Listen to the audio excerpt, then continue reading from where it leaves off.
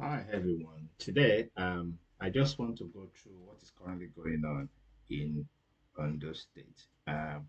Currently, if you know that Dr. Akeredolu is not feeling very well, and currently we heard that he's going through uh, one or two treatments, which also is online at the moment in time. So my prayers to the man is that I pray that he get well soon.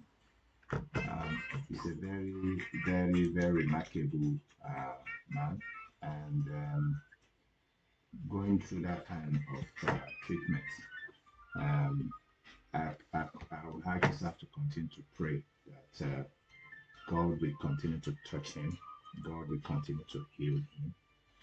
I pray, Lord, that the hands of God will not depart away from him. He's a very remarkable uh, person.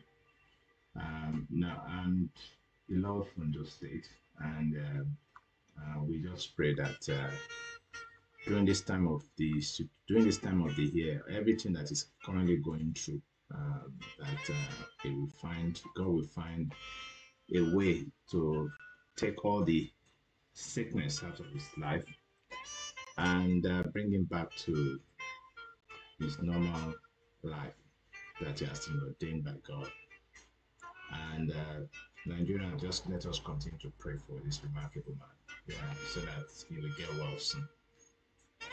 And we also know that currently, because of Akeredolu's illness, we still currently have crisis in Ondo State. But what we also had that the current president, President Bola Ahmed Tinubu, have invited the deputy governors um, to come to Aso Rock for an urgent meetings. That was on Monday yesterday. Over the Ailing governor Akeredolu due to the state crisis, leadership crisis that is currently going on in in that state. And we know this is a very urgent song. The president wants the deputy governor and the state half of an assembly speaker, Olamidele Oladije, to Aso Rock in Abuja for urgent meetings. And the president will ask that the deputy should be allowed to act as a governor to resolve the leadership crisis in the state. And what we also know that this arrangement will not prevent a constitutional crisis, and it will not require the ailing governor Rotimi Akeredolu to resign, even though it is ill and is unable to perform the responsibility requirement of his office for many months. According to what we know in the constitutions of Nigerians as amended 1999, that if a president or a sitting governor is completely ill, incapacitated, or unfit, or is going through a severe ailment that will make it impossible or incapable for him to continue his constitutional duties for that state, that means he can either resign or allow the deputy governors to take over. But what we also know currently that even we also know from the woman rights activists, Showere, announced that the scheduling of the town hall meetings and the past protests for Saturday in Akure to call on the Ailing government Akeredolu to either return to office or resign. The emergency meeting will be a second one summoned by the president to resolve the leadership crisis. In the following, the governor's absent from the office since July 2023.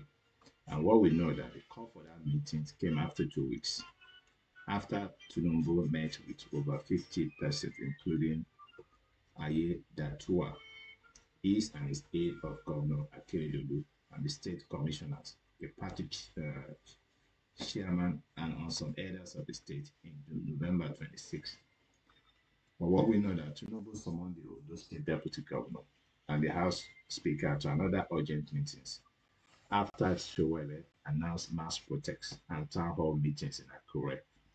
And one of the top source previously to the invitations that the emergency meeting is to be held in Aso Rock on the Monday, and its aim by Tinubu is to ask the deputy governor to allow to act as a governor.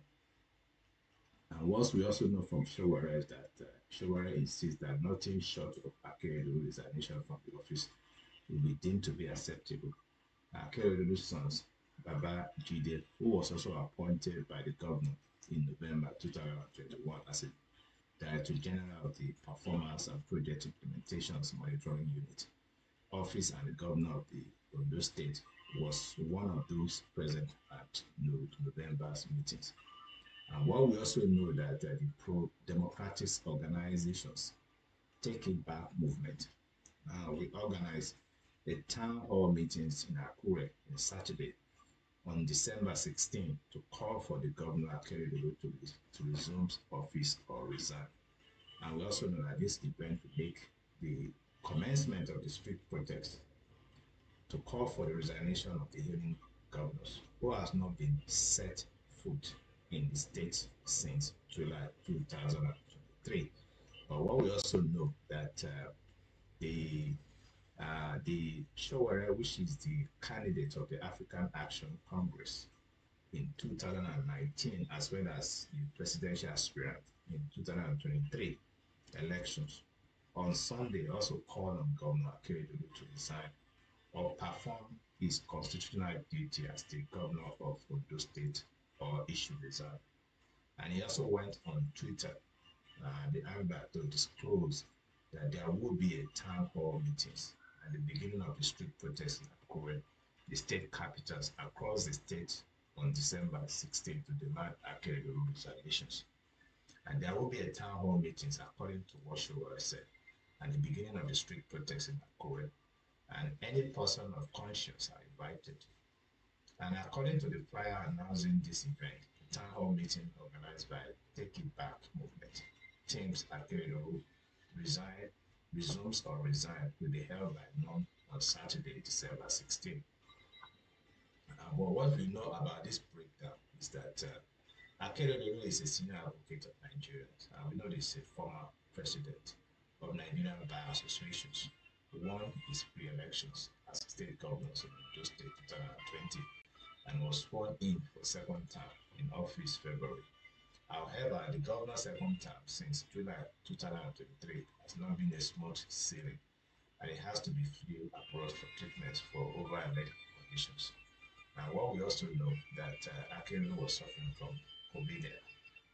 The governor of Ondo State, Rotimi Akeredolu, has leukemia and is really down. One of the sources, according to what we read, we know that what's leukemia is a blood cancer disease by rise in the numbers of white blood cells in the body.